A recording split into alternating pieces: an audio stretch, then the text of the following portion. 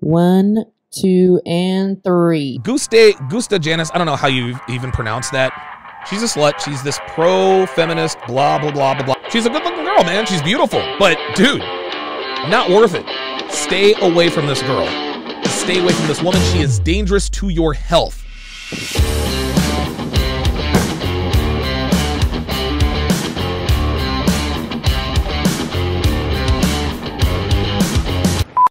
Welcome back, guys. I'm so happy. Christmas came early this year. Fresh and Fit got exposed by Abba and Preach. I'm not too familiar with their page, but God bless these men. Thank you so much. They did what had to be done, and I'm so ready to watch this video. I haven't watched it yet, but I'm so excited. Let's see what they gotta say. Hyped up, shawty. Today's topic. All right, seems like the guys from Fresh Fit are really upset. We are better than you niggas, period. People want to know our thoughts. I'm going to keep it really brief. Right? I don't have much thoughts on their platform. Are they doing some good things for some people? I'm sure. I have no doubt. I'm not even denigrating that. We just came at them for their ideas with regards to paying for box and all this stuff. Thought it was full of shit.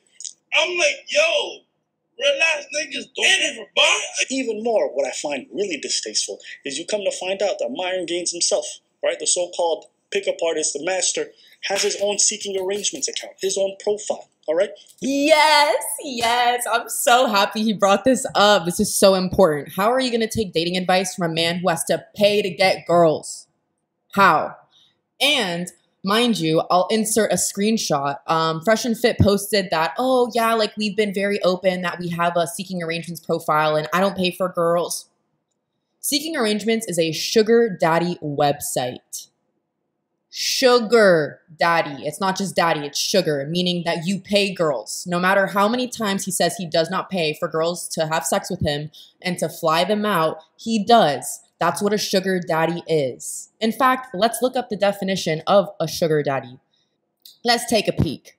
A rich, older man who lavishes gifts on a young woman in return for her company or sexual favors. So, yes, you do pay for sex and you do pay women to even consider touching you. Don't take dating advice from men who have to pay girls to do things with them. The advice clearly doesn't work if it's gotten to this point. This man's out here talking about don't pay for box, don't pay for box. It's on a website for sugar daddies and sugar babies. Okay. All right. You want to be a giant hypocrite? Do your thing, okay?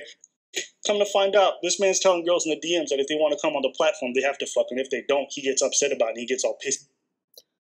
I'll read it out loud. I'm just being honest and stand by it. I'm not collaborating with you unless we fuck. You have fucked a bunch of dudes I know and aren't special. You could have just said no and kept it moving, but you clearly in your feelings going through all that effort with a poll, etc.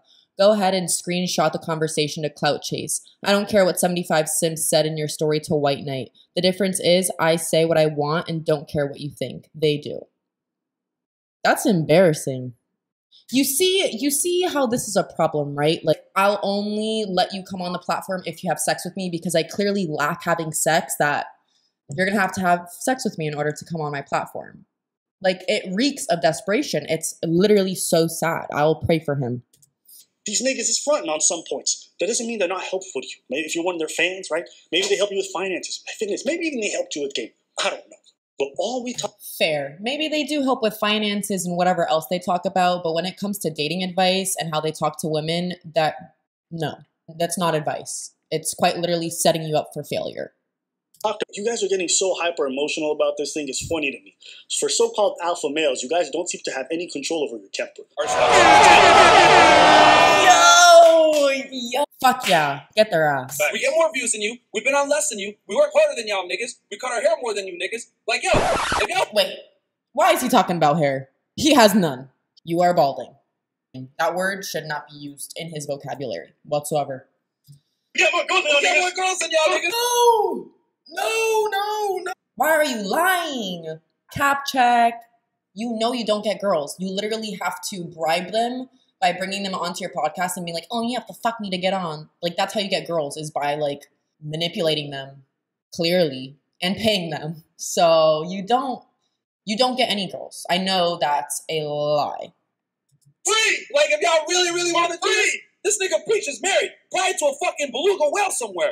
And y'all niggas talking shit. And how old these niggas are? 40 years old? Yo, old ass niggas too, bro. Like, Yo, bruh. I wasn't gonna do this! wait, the hand symbol? Yo, They always talk about facts over feelings, but they literally brought his wife into this for what reason? No factual, that's just emotion. He's so upset that he has to bring in Preach's wife into this conversation. Let's talk about your sister, Myron. Actually, your name's not even Myron. It's Amral, Fadul, I don't fucking know. He's just probably jealous that his sister is in medical school and he's here sitting like a fucking loser ranking on women and making shitty content that he thinks is so cool because he gets views. What would your sister say about this podcast? I want to know. Maybe I'll reach out to her and see what she has to say. I'm gonna fucking do this! International. But y'all got me hyped now! Yo! You're being very emotional now. You're being very emotional, Myron. I'm going to need you to take it down a couple notches, okay? Chill. Daddy, chill. Sugar daddy. You guys are not talking, bro! My man Abba looks like he got off a camel, hasn't cut his hair in years! You're balding. He's projecting. He's so mad that he's balding that he's making fun of someone for not cutting their hair. Bitch, you ain't got no hair to cut. That's why you're so mad. So pressed about this guy not cutting his hair. Embarrassing. See what I'm saying? That's his style. I can like, We're better than you niggas, we make more money than you niggas, we got a better fucking channel than y'all niggas, we get more views than y'all niggas. The only thing you guys got on us is you guys been on longer. But I guarantee fucking to you, next year, this time, we're gonna lap you motherfuckers. Because you know what? Nobody works harder than us. Nope. Period. We make more money. And got more money than you, like, Who is the clout chasing one now? Because that's all you're bringing up. I make more money than you. They need a reality check. And these men, Abba and Preach, God bless y'all, because y'all gave them the reality check that they needed. Look how emotionally triggered they are because you decided to bring up something that they disagree with. You decided to critique their podcast, as anyone should, with that garbage that they speak on there. And they are so emotionally triggered by what you guys had to say because they care about what you have to say. That's why he's so mad. The worst part is that I love to see a black man get paid. Get your money. Get your money. If your views are stupid, your views are stupid. But if you're getting paid, get your money. Yeah, that's not what I'm here for. There's not a single person that could ever say that we've ever feigned jealousy or gotten mad about other people succeeding. We move at our own pace. Yeah, we've been on the platform longer. So congratulations.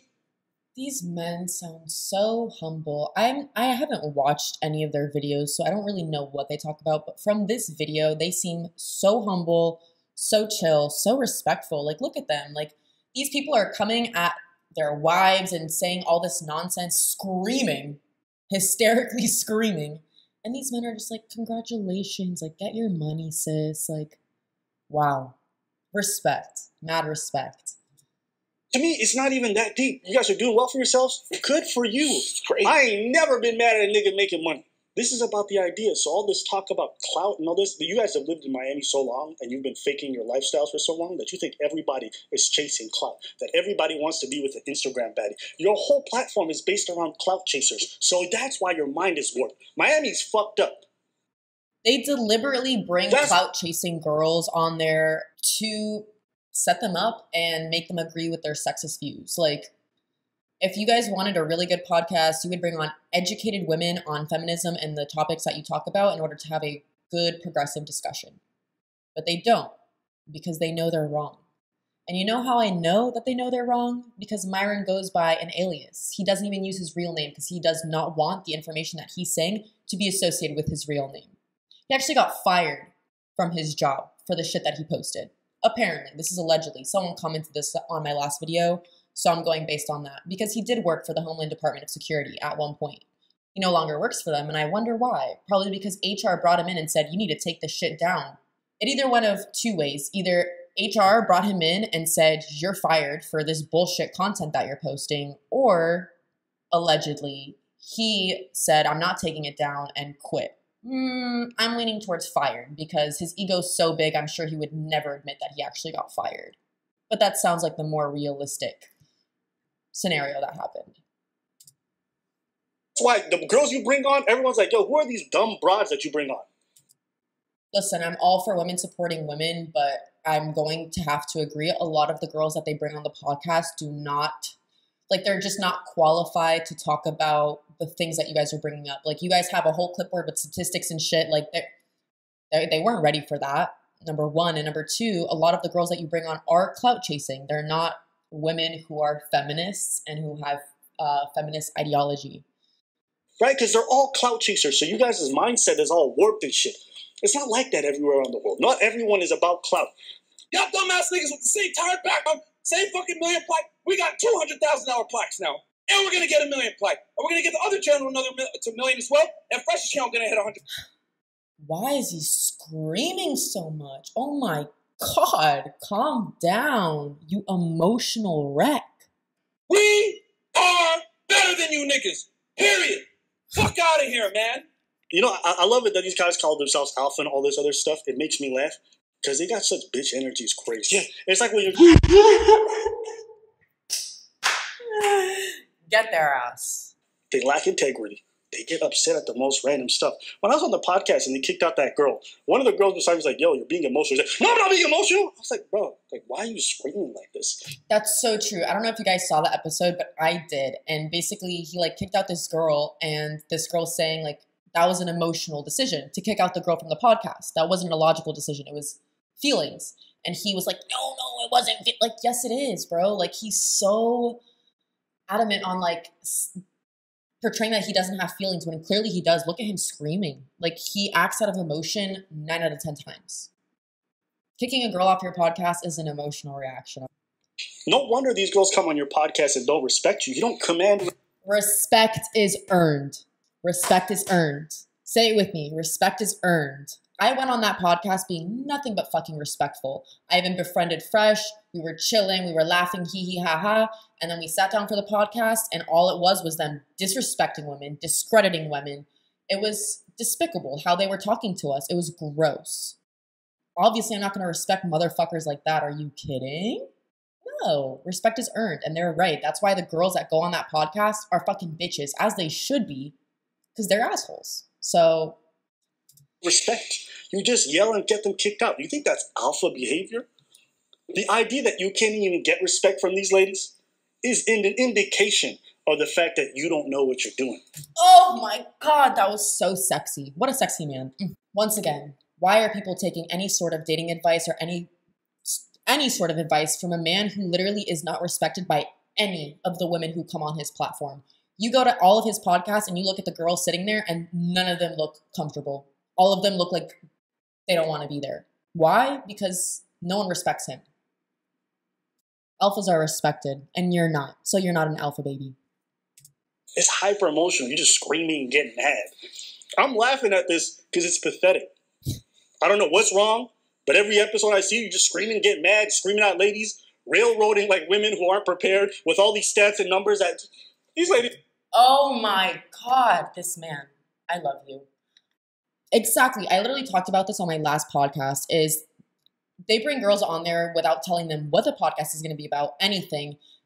And they bring uneducated women on purpose. So imagine you're coming on this podcast, really excited, ha ha, he he, and you're sitting there and all of a sudden he's like, 8% of 20%, blah, blah, blah, like just like literally shouting statistics at you. And the girls are like, what the fuck is going on here?